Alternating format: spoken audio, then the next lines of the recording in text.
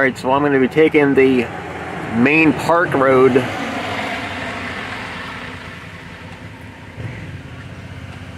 on my way down to the Flamingo Visitor Center.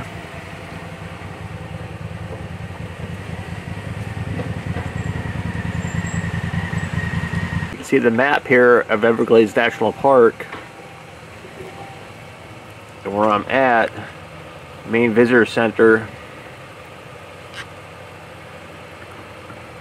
So I'm going to be taking this road from here all the way around, all the way down to the Flamingo Visitor Center. This is right inside the main welcome center.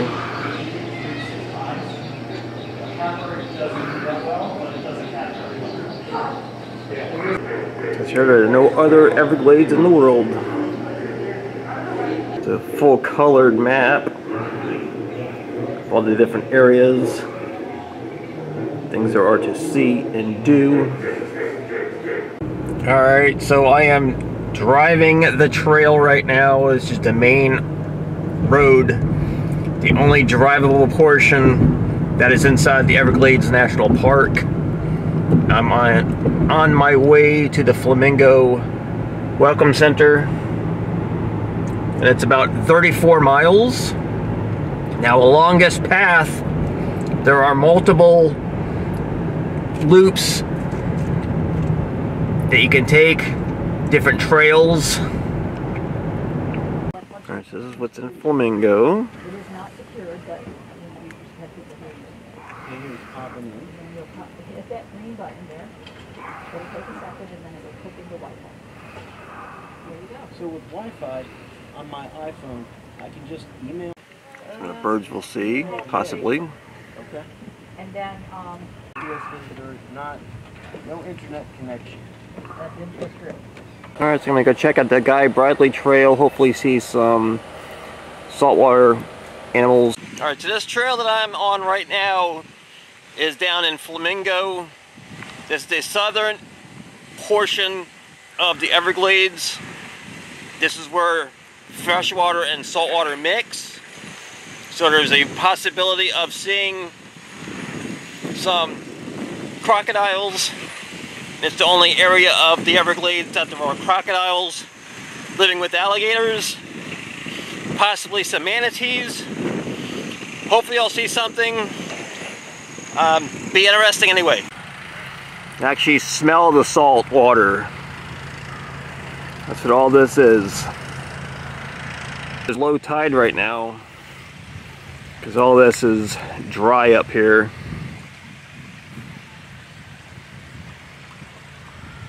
So we got some either crow or raven up here in the tree, being very, very vocal. Totally different ecosystem compared to Shark Valley. Yeah, it's definitely low tide. So the people out on the canoes.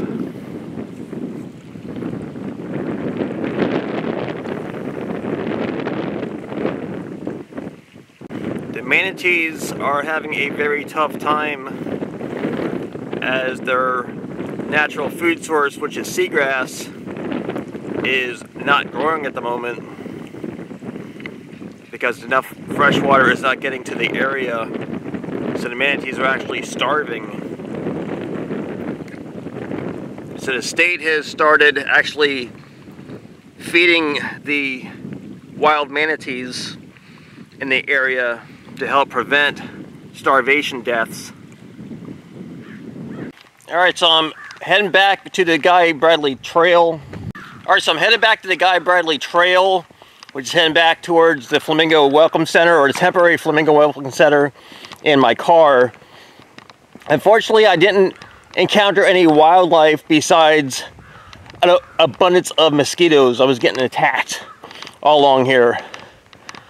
There was no mosquitoes near Shark Valley, as there's no stagnant water. Around here, it's a different story. So, just because I didn't see any crocodiles or manatees doesn't mean you might not have an opportunity to see them if you're here. Very interesting around this area.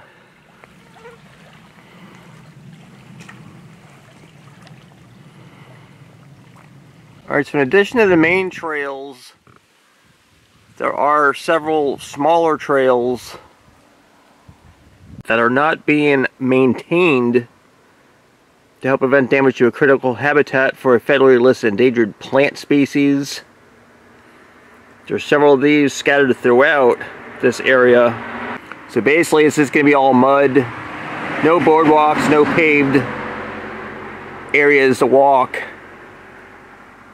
This is you and the elements basically. We're doing the Mahogany Hammock Trail. This is a 0.4 mile or 700 meters.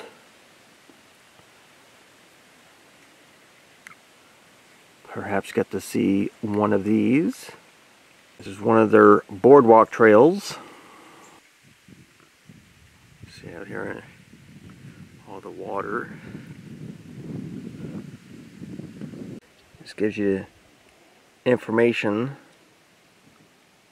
on all this spongy looking stuff that you see here.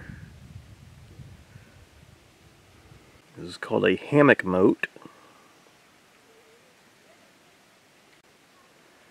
Which is basically what this area is.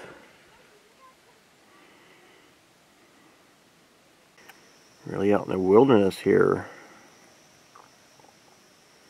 So you see the green algae on a lot of the wood. There's kind of a musty smell. It's because of all the lush canopy here. Very little sunlight reaches this area.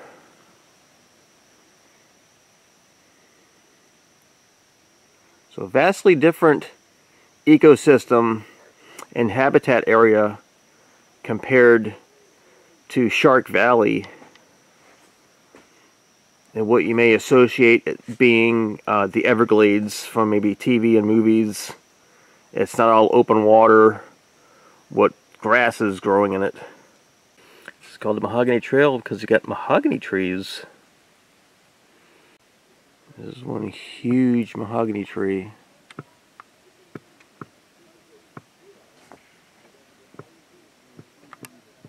Looks like it was struck by lightning at one point.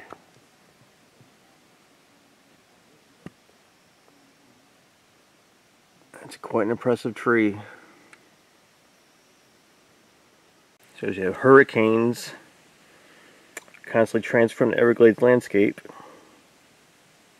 Wow, this is an interesting looking tree here.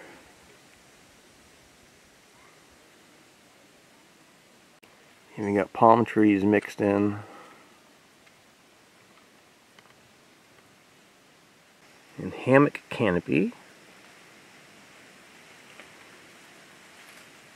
Alright, since owls are typically nocturnal, meaning that they're out at nighttime, they are sleeping or so camouflaged you don't even notice them. I was looking all up into all the trees throughout the trail and didn't see any type of birds at all. It was still really, really nice though. Right, we got the Pahaoki Trail. This is a 0.2 miles or 250 meters.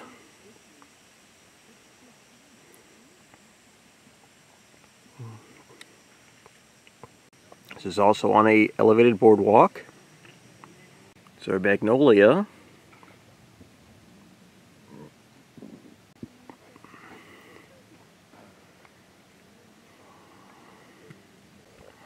And these trees here are not dead. Just like up north, they drop all of their needles. Help conserve their reserve energy.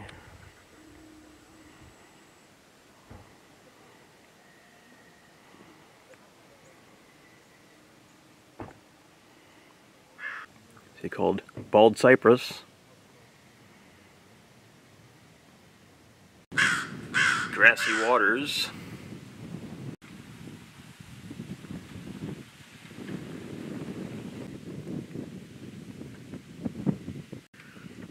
wilderness.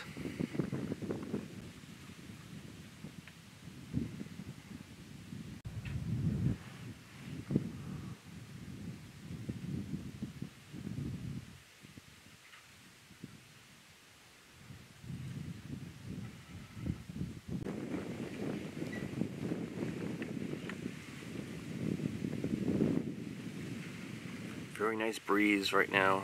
There's an elevation change.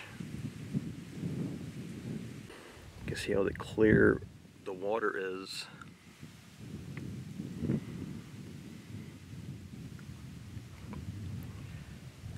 Basically because the water moves so slowly, it doesn't kick up the sediment on the bottom like fast flowing water does. Water is constantly moving. So unlike near the Flamingo area, there's no mosquitoes here.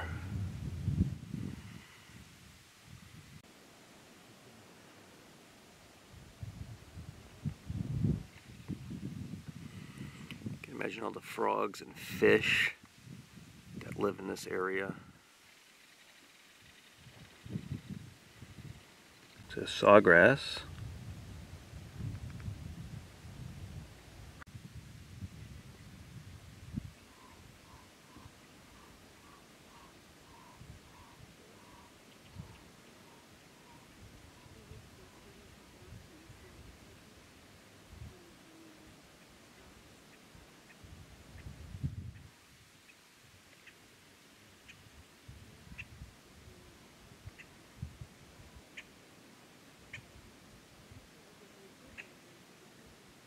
There's wild places.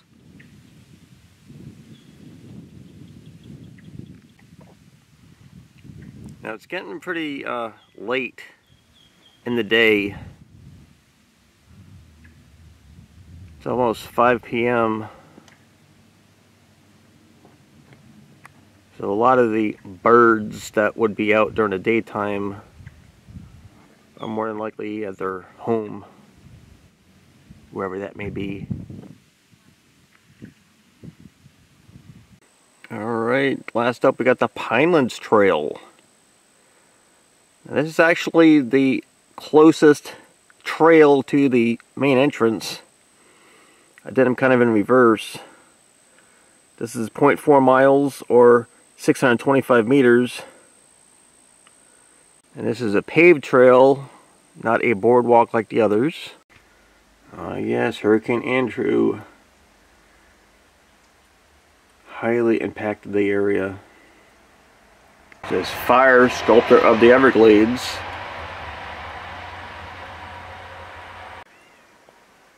This is a pine forest. This is what a lot of the area in my part of the state is like, or was like, because a lot of it was torn down and developed. But all the pine trees,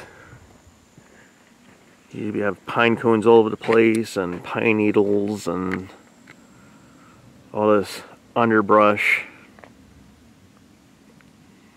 This is why fires are sometimes vital to the survival of the forest, because the fire burns out all this underbrush and helps start new growth.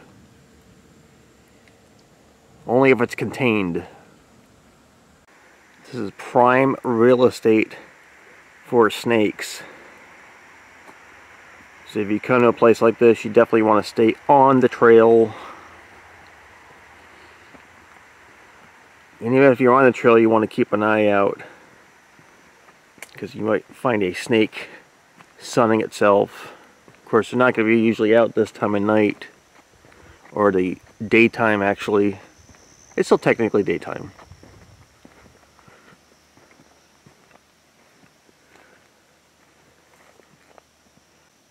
You can still see the water. It's all water underneath us. Called solution holes.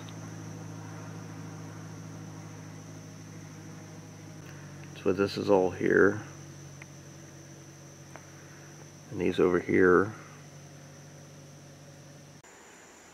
Just like I was saying at the beginning of this particular trail about the fires, prescribed burning helps clear out all the underbrush. Further back in the trail, switch some pine trees to all this other stuff.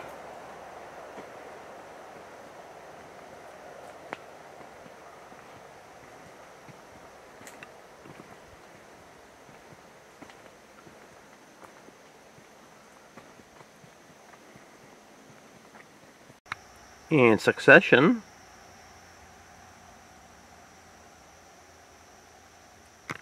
basically that means going from all the pine trees and switching over to all the hardwoods.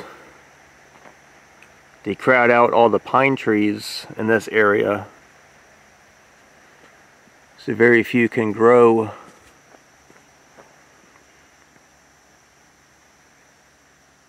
Poison wood.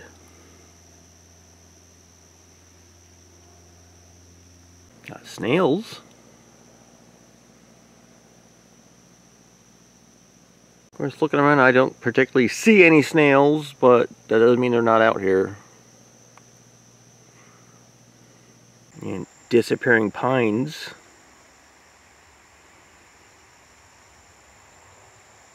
Rock Ridge.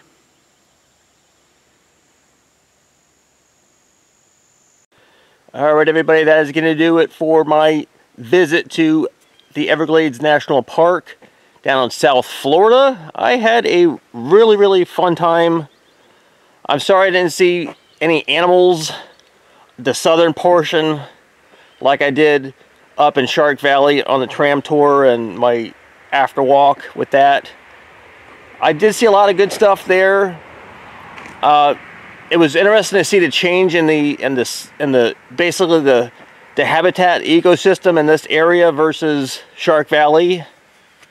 If you like what you saw, give the video a thumbs up. Leave some comments down below what your favorite part of the video was. If you're not already subscribed, please subscribe to my channel. It is growing slowly, but it is growing.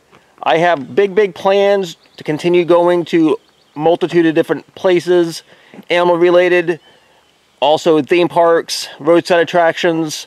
I'm very thankful for everybody's support. I always enjoy reading everybody's comments.